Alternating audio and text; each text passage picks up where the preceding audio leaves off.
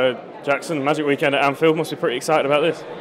Mate, can't believe I'm actually here. You know, obviously the media day with the pitch behind us, we got to go down there and get a photo on the field, and that's outstanding, mate. Obviously being from Australia and you're seeing Liverpool and the heroics that the teams from the past have had here, it's pretty remarkable that I get a chance to play here.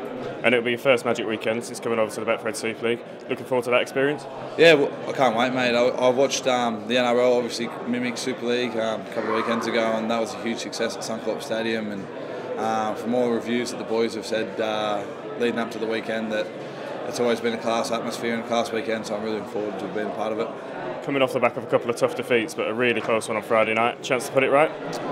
Yeah, we were disappointing against KR in the Cup 2 weeks ago, and then obviously come up against the best team in the competition and took them to the last 40 seconds and got beat on the bell. So obviously disappointing to lose, and we want to win, but to know that we're in those games against really good teams is obviously a step in the right direction. And obviously playing against KR, we get a chance to rectify where we went wrong 2 weeks ago too. So yeah, really looking forward to it. Do you think players raise their game when they get into this kind of environment?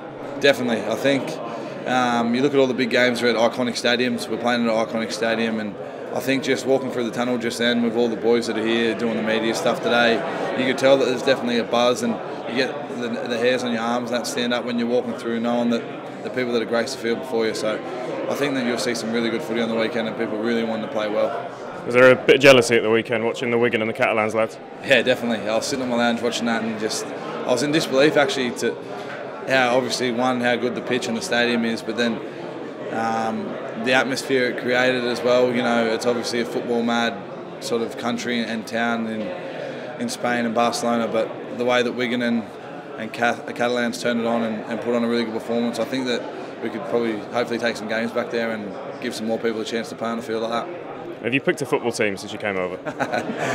No, I was just talking to a few about it. Wherever I can get free tickets, I'll go. So I've been to Liverpool once or twice, so if they won the league, I might have chose them. But no, I just enjoy watching good athletes play. So.